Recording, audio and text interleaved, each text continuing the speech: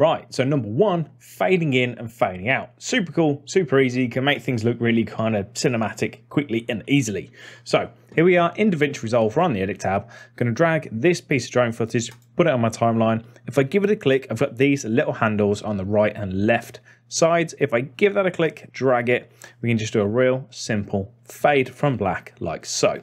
Now this also works with any audio, so music. So I can grab my music, bring this down onto this audio track number one.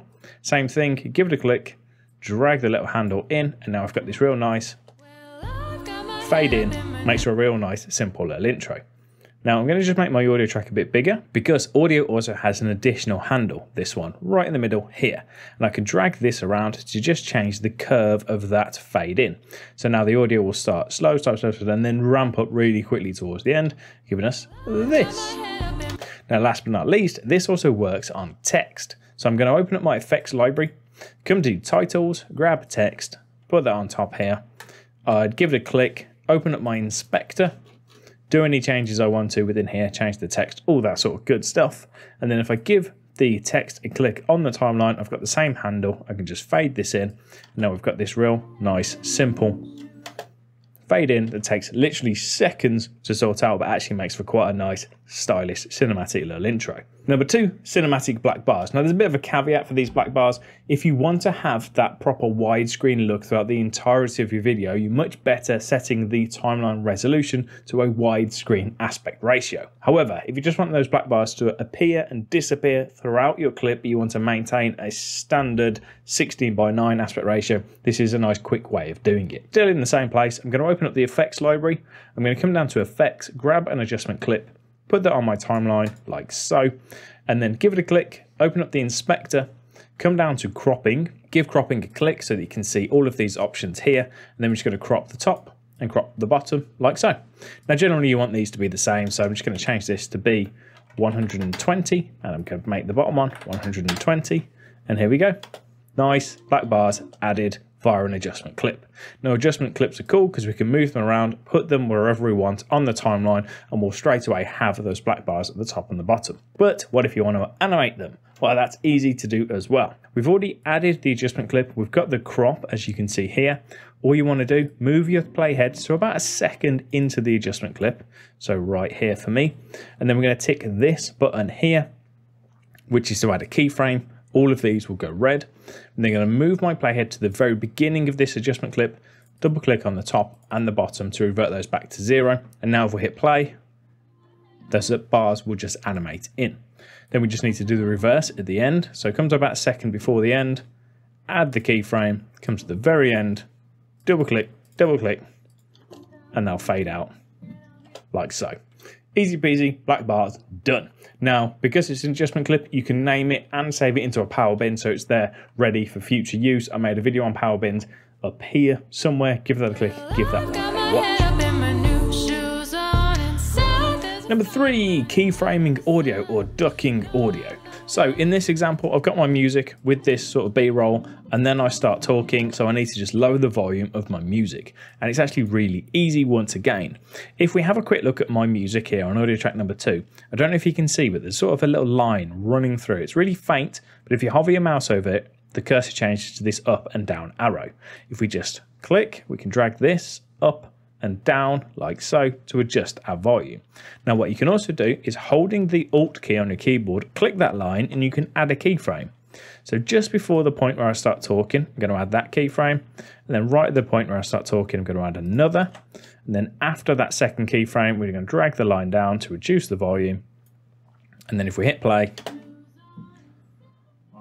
the music will just come on down like so. And then if we want it to ramp back up, we just do the same thing, one click, 2 clicks, release the Alt key, drag up,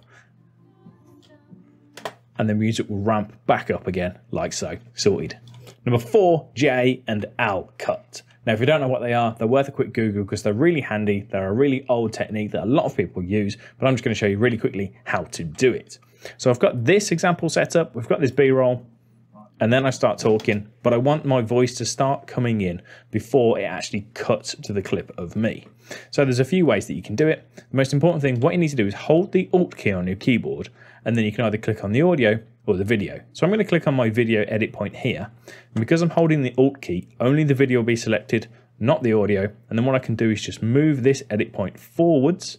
So now what's going to happen is this clip will keep playing while my audio comes in, and then it will cut to me. Now alternatively, what you could do is just hold the Alt key, click on the audio, move the audio backwards, and you'll get essentially the same effect. Now what's also worth doing when you're doing these is to add an audio crossfade, which is my point number 5. So we've got this here. If I open up the effects library, come to my audio transitions, we've got these crossfades. I can just drag this one onto my edit point and it will just do a crossfade. Now crossfades are great when you're going from one environment to another because you don't want that harsh stop of, say, ambient noise and then you talking. You can crossfade them together and it works much nicer. Now I actually do these so much that I've set them to be my standard transition. So let me show you what that means. In the crossfade area, if you right click on the crossfade, you can set it as a standard transition. Now let's say that I've got lots of cuts. I've been making a vlog and I want to add a crossfade to all of these different cuts. If I hold the Alt key, drag my mouse to select all of this audio here, and then just hit Control and T on my keyboard, it will apply my standard audio transition, which is the crossfade, to all of these edit points, and it will just make the whole vlog a little bit nicer. There won't be any harsh cuts to the audio. Number 6, fast forward, slow motion, and speed ramping. Now, admittedly, this subject kind of needs its own video. I could happily make a 10-minute video just talking about this, but I'm going to run through the basics so hopefully you get a rough idea of how it all works. So this footage was shot at 50 frames per second and I'm running at a 25 frames per second timeline, so I can slow this down to 50%. Now, there's a few ways that you can do this. I can right click on the footage on the timeline and then go to change clip speed. And then I've got this option. I would just change this to 50%. Click on change, and then this is going to run at a nice smooth 50%. I'm just going to undo that. Alternatively, give the footage a click, open the inspector, top right hand corner. On the video tab, scroll down until you get to the speed change area. Give it a click to make sure you can see the options, and then in there you've got the same option, speed. I can change that to 200% to speed it up, or of course change it to 50% to run it at slow motion. Now, what if you want to do some speed ramps? Well, all you do is right click on the footage, go to retime curve. Now you'll get this option pop up, zoom in a little bit so you can see what you're doing. Click on this little drop down here on the left, untick retime curve and tick retime speed. So this line here represents your playback speed. So this is running at 50%, which is why everything's running in slow motion. I can drag this up to increase the speed or drag it down to slow it down further. Now, if you want to do a speed ramp, all you do, hold the Alt key and then click on the line to add a keyframe. So at this point here, I've got this little keyframe. After the keyframe, I'm just going to drag this line up and we'll run this at 200%. So before the keyframe, it's going to run at 50%. And then afterwards, it's going to run at 200. So we've got slow and then fast.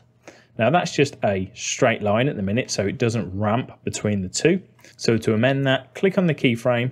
You've got these two little options here. Click on this one on the left to add a curve, and then you can just use these little handles to change the curve so it goes from a nice slow-mo and then speeds up. We could add another keyframe here, bring this back down, smooth this out, and then it's going to speed up and then slow back down again. Number 7, freeze frames and reverse. I'm going to give this piece of footage a click on my timeline.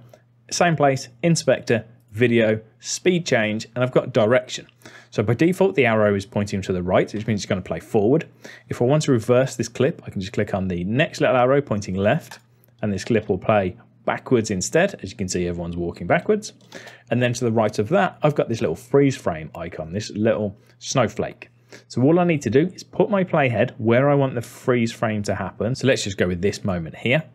And then I hit the little freeze frame, and this second clip will be completely frozen in time like so. We can then just drag this out, make it shorter, do whatever we want with it. Let's go with about there. And that will stay freeze framed. Now, if at any point we want it to start playing again, all we need to do on the freeze frame, do a quick cut using Control and B. And then on this final section, give it a click and then change that from the snowflake to the playing forward arrow. And it'll just continue like so. So then we've got the freeze frame in the middle and the action will continue from there. Number 8, punch in, punch out, really quick, really easy, especially if you use an adjustment clip to do it. So I've got this footage on the timeline of me just talking to camera. I'm going to open up my effects library. I'm going to go to effects, grab an adjustment clip and put it on top like so. Click on the adjustment clip in the inspector, the video tab, scroll to the top, you've got this transform, and I'm just going to zoom in a little bit. Now, because we're doing this on the adjustment clip, once again, wherever we drag this adjustment clip is where that zoom in will happen. So at the moment, look, I'm here, whereas if we put the adjustment clip, it's going to zoom in. Now, what's also really cool with this is you can actually stack them. So if I hold the Alt key, click and drag upwards, I can create a duplicate. And then if we just crop this a little bit, you can see we'll go zoom in, and then zoom in again. So we can put as many of these, and then we can just keep zooming in as much as we like. Number 9, colored backgrounds. Seems obvious, but it's actually a little bit hidden away. All you need to do, open up the effects library, come down to generators, and then you've got one here called solid color. Grab that, put that on your timeline, adjust the length of it, do everything you need to do, give it a click, open up the inspector, video, generator, and then you've got this little color box, give it a click, you get the color picker appear. I'm just going to make this one white, click on OK, and there we go, job done. Now, of course, you can use this to create colored frames as well, which is my point number 10. This is a popular one that Peter McKinnon does all the time. So I've got my white background here. I'm going to grab this drone footage once again and put it on my timeline. And then we just need to shrink this down to reveal our solid color underneath. Now, there's a few ways to do that. In the inspector, you've got this zoom. You can just zoom out like so, or a slightly easier way. Underneath your preview window, you've got this little drop down. Give it a click, click on transform. You get the transform controls on the preview, so we can just drag this in, making it smaller, revealing our border underneath. And then we've got this really nice looking drone footage with this white border on the outside. Looks really cool. Now, if I just delete that drone footage, this is also a really nice way of displaying any images that you've got, especially portrait ones like so. Just looks really good. Now, my trick number 11, following on from that same theme, we're going to add a drop shadow just to make it look a little bit better. So I've got this image, I've got my solid color. I'm going to go to the effects library, open effects, scroll all the way down until you get to this stylize area, and then there's a drop shadow. So I'm going to drag that onto my photo on the timeline, and it's just going to put this nice little drop shadow, which just gives it a little bit of depth, pulls it away from the background, looks really cool. Now, this works for photos, but it also works for any videos as well. Now, this is also a really nice way. Let me just drag my logo, we'll zoom out, we'll drop the drop shadow on there like so.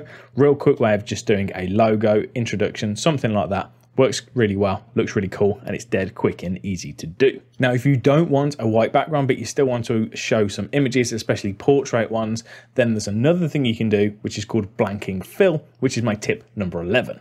So I've got this image on my timeline. Currently, we've just got a black background, but we want to make this look a little bit nicer. So same place as we did before, the effects library, open effects. This time, grab this one, which is just above the drop shadow. It's called blanking fill. Drop that onto your image, and it's just going to copy the image as the background. Give it a click so it's highlighted in red. In the inspector, you've got the effects tab, blanking fill. If you don't see the options, just give the word blanking fill a click. And by default, it goes to stretch to timeline, which isn't my favorite. I much prefer zoom to timeline. And there you go. It looks a little bit nicer. There's also a bunch of options in here. So you can change the blends. You can change the blurriness of the background. Have a mess around to make this look really quite nice. It's a cool little effect and it's easy to do. And then my final tip is adding some Gaussian blur. Sometimes you just want to blur your footage so that a title or a photo stands out on top of it. It looks a little bit nicer. So I'm going to show you how to do that. So I've got this footage here, drone footage once again. I'm going to go to the effects library, titles. I'll grab a title, put it on there.